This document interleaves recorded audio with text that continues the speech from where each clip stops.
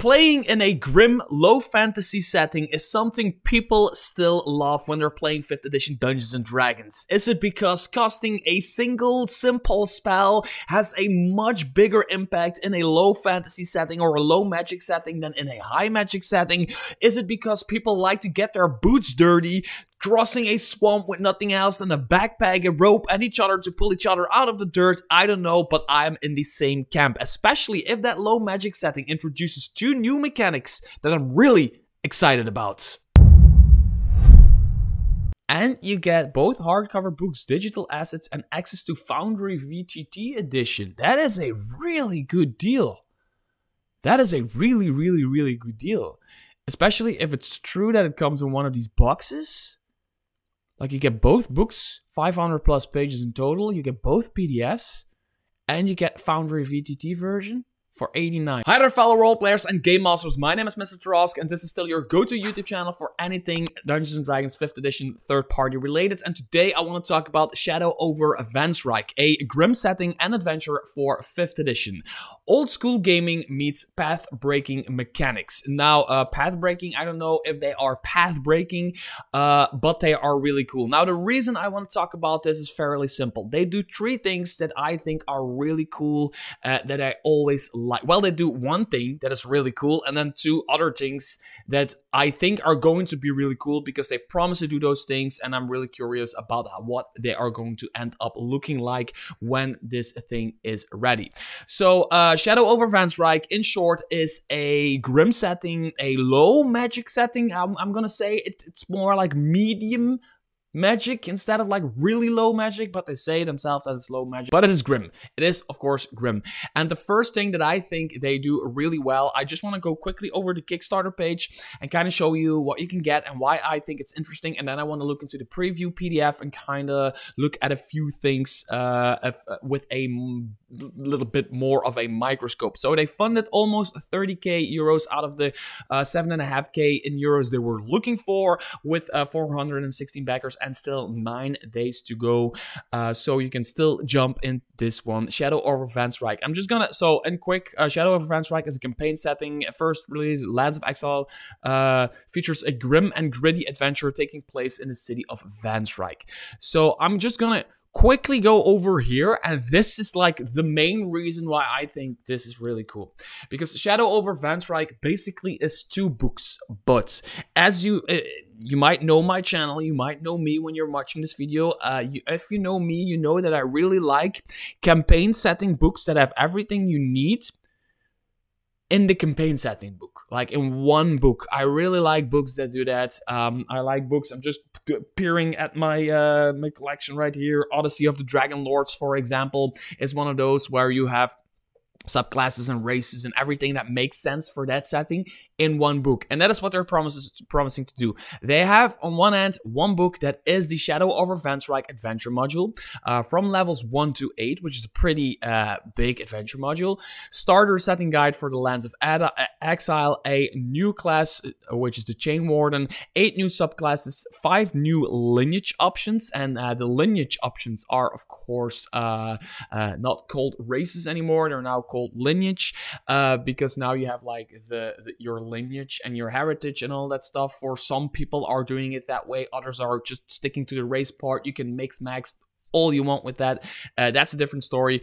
50 plus new monsters and adversaries, new spells, magic items, new feats, backgrounds, modular and massive city events table, 200 plus pages of content. So this is basically the campaign setting guide, as in it is a bunch of stuff you can use. That's how I am interpreting it. A bunch of stuff you can use that makes sense for that campaign setting. It has a starter guide for the Lands of Exile. The Lands of Exile is the campaign setting itself, and then Vansreik is the city, more zoomed in, like where the adventure, the first adventure, is taking place. And then once you have everything you need in order to play your new subclasses, your new lineages, your new weapons, your new feats, whatever, they also have a mercenary companion, which I think is really interesting, but it isn't necessarily per se to grab it, right? So the Mercenary Companion has two things that I really like. So first of all, they have 100 unique mercenaries with backstories and quest hooks. I like that, but it is not my, it is not like the reason I would buy this, although it's like the bulk of the book. 9 peculiar mercenary guilds. Also really cool to have, to just take a guild and put that in your game, even if you're not playing in Shadow over Vansreik or not playing in like this setting or this adventure. You can just take out a guild or a mercenary guild or whatever and put it in your game, whatever. And then there is 2 new systems, and this is what I always like. I like where people take the 5th edition rules and then bring in a system that makes sense for their setting, but also can work for your own setting. First, there's the mercenary system. Everything you need for a mercenary work. There is a little bit more information here in the preview PDF. I will be looking into that in a little bit. But the main thing that I find really cool is the battle scars system for system shock, lingering injuries, and veterancy rewards. That is something really cool. There are a few examples in the preview PDF, and I really, really like that, where if you take a certain amount of damage, it's different for everybody. I'm just gonna say a quarter of your health, like at once. You can suffer a minor or major injury. That could be like a scar all across your face or your chest, or maybe your hand gets chopped off, and they basically give you abilities that come with that injury. So for example, if you have a scar all across your face, you'll see that in a bit in this video, scar all across your face, you have a scar all across your face, but you can also get advantage on charisma checks that are, if you want to intimidate people or whatever, because you have a freaking scar across your face. You're like, I'm badass, I'm still alive. So I really like the battle scar system from what I'm seeing. I cannot say it for sure if it's going to be as awesome as I think it's going to be. And then there's boons and burdens. I always like boons and burdens, where you get something that's cool and something that's bad, because not only is it in mechanical wise really cool to have like stuff to play with, but also from a storytelling perspective, it's always cool to have a burden, to have something that brings your character down, but also that brings your character up, because it just adds to the realism and just like yeah, the realism and just getting like tied to your character. So there's of course a bunch of stuff here. There's 2 source books. There is a events deck, city events deck, where you can just pull from a card and then you get like a random event for your city. You get a GM screen, you get a miniature, you can get dice, you can get a dice mat, you can all of this crap. If you take the collector's box, you probably get all of this stuff. I personally am not like a big fan of all like Kickstarters that have all of this stuff going on, but if you like that, you just grab it. And I also think that is the reason why 416 backers have raised 29,000, like almost 30k euros. It's because they probably are taking a lot of this stuff home with them, which is of course cool. So just a quick look at the prices before we jump into the preview PDF. Let's see. So the single PDF for one book, $24 US, pretty good. But then 39 for both PDFs and all digital assets. So there's going to be probably maps and stuff like that, which is a pretty good price for 2 PDFs of each 200 plus pages of content, I think. I think that's a pretty good price. It's a fair price these days, right? So there's $49 for a hardcover, and they adding the PDF to that. Again, like I say always, I understand companies selling the hardcover separately from the PDF. I completely understand it, but from a consumer perspective, I really like this. You spend $50. You get yourself a hardcover, and you bought yourself a hardcover, so why not give people the PDF anyway? That's just the way I see it. 89. So single hardcover, you can get the hardcover bundle, which is 89. And you get both hardcover books, digital assets, and access to Foundry VTT edition. That is a really good deal. That is a really, really, really good deal. Especially if it's true that it comes in one of these boxes. Like, you get both books, 500 plus pages in total. You get both PDFs, and you get Foundry VTT version for 89. So for 90 US dollars, which would probably be around 85-ish euros. Yeah.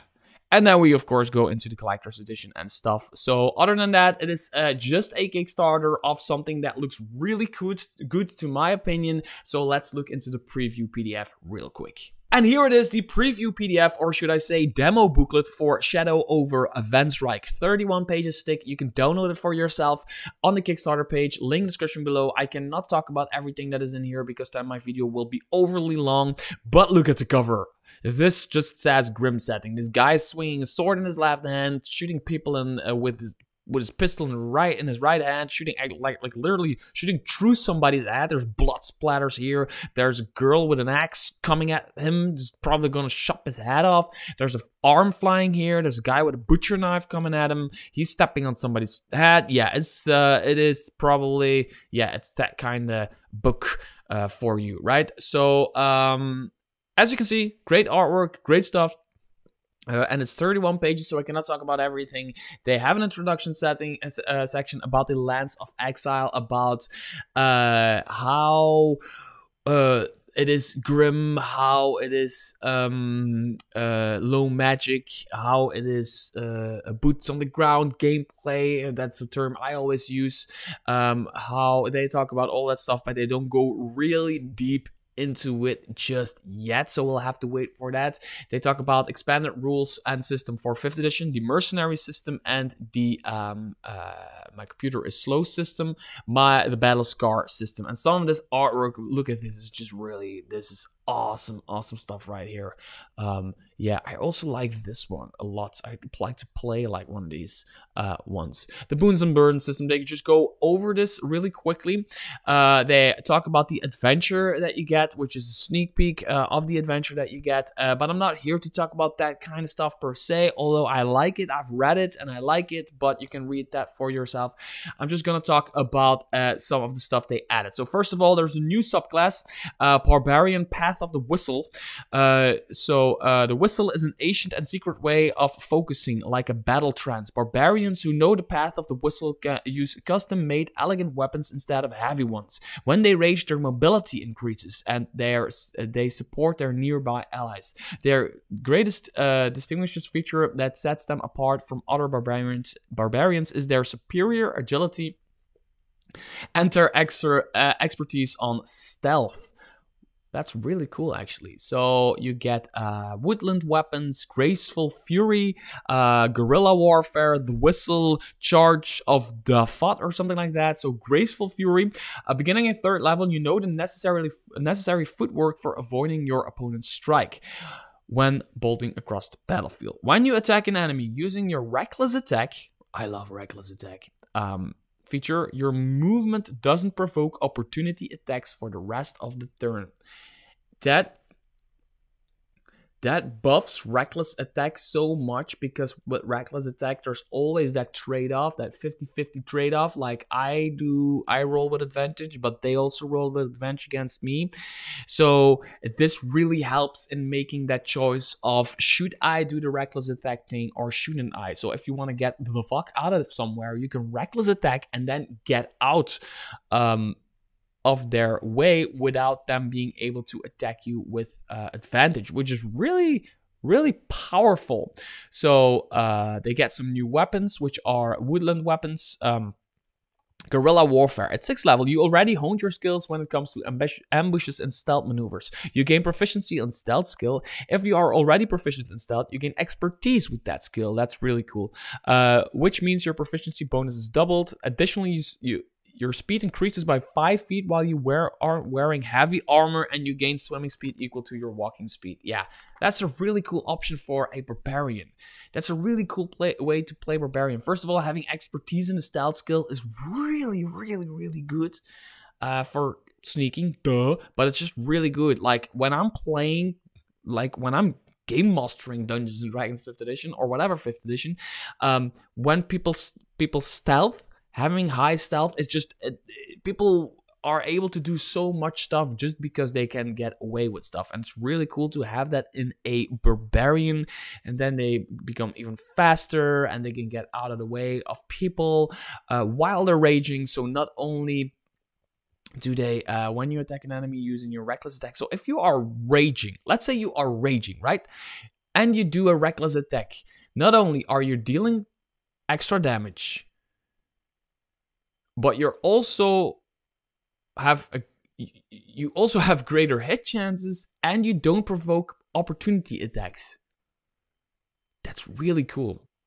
So, lineages. There is the Badger Folk, which is something I would never play personally, but I know a lot of people that would, and it is actually cool that they split it up, Badger Folk traits, into, so they have Brave, you have advantage on saving throws against being frightened. All Badgers get that. You have proficiency with all simple weapons.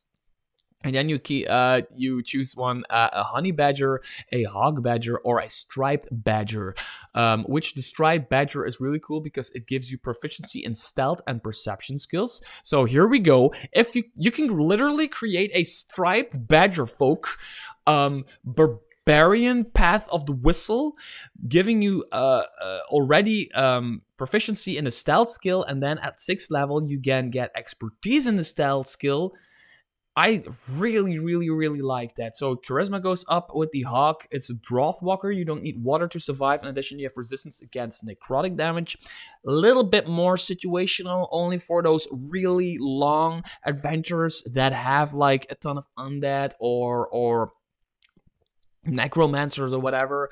And then there is the honey badger folk. You cannot be frightened by any means, which is, for some reason, a lot of people like not being frightened and stuff, but it just doesn't happen that much in my games for some reason. So I would not personally play the honey badger folk, but the striped, yeah, absolutely. Also, just the striped looks much cooler, right? And then there's new magic items. Look at this artwork. There's a bunch of stuff. New spells. There is a new divination spell that I always like because divination is my favorite school of all time. It is the Secret Listener. You attune your senses to any sending spells directed to a creature you choose. For the duration of the spell, you can secretly listen to any sending spells sent to that creature. You hear both the message and the response as if you were eavesdropping on a private conversation. You must wear the earpiece for the duration of the spell. A small silver earpiece worth 50 gold pieces. I like it. I like this very situational spell, but I like divination spells. So yeah, thanks for putting that in here. There's boons and burdens. There's the battle scar system. This is what I was talking about in the first part of the video. So for example, you can get yourself a wound while you take a certain percent of your max health and damage in one turn or whatever. For example, an invisible scar that lies beneath the surface. So that's a silent wound. Let's see what else is here. A deep, jagged scar running across your face. A constant reminder of fierce battle you fought and survived. It serves as a symbol of your prowess in combat and commands respect for those who recognize its significance. You have advantage on charisma intimidation checks.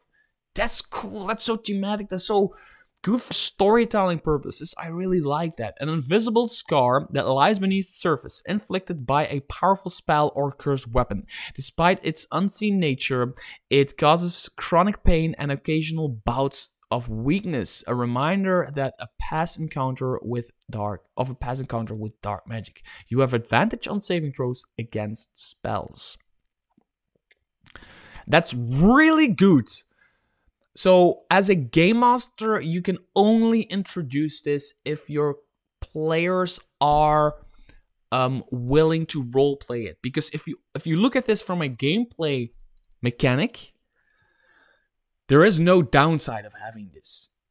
Because the only gameplay mechanic here is you have advantage on saving throws against spells. So, a lot of players are just going to be, I have advantage on saving throws against spells. Period.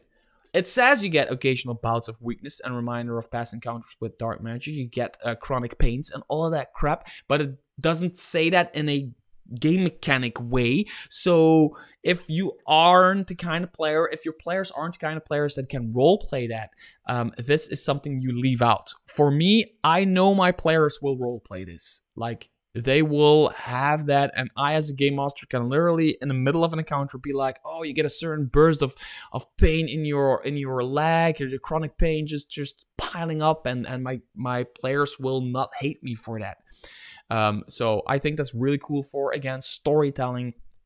There's a lot of new systems here. There's boons and burdens. For example, you can have a social boon. You were a member of a resistance group called the Cross. When the local rebellion of this group was terminated by the 11th Legion, you managed to escape somehow. If you share this information with others, NPCs who are inclined to rebel against the authority will feel closer. The burden is NPCs who support the order and value the maintenance of authority will distance themselves from you. Oh, that's cool. So anarchists will feel closer to you, while patriots, stating it very simple, okay, patriots will be further away from you. Yes, really cool.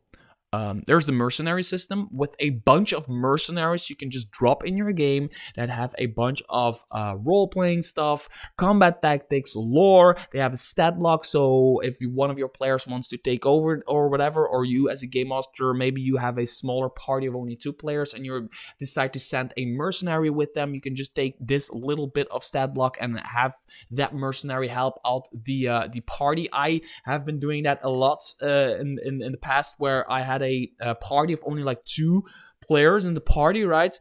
And I just added a mercenary in there that I just played because they were, and it's really cool to have like these stat blocks to just like play the mercenary from a dungeon master perspective. Simple, straightforward, but it does a thing in the party, right?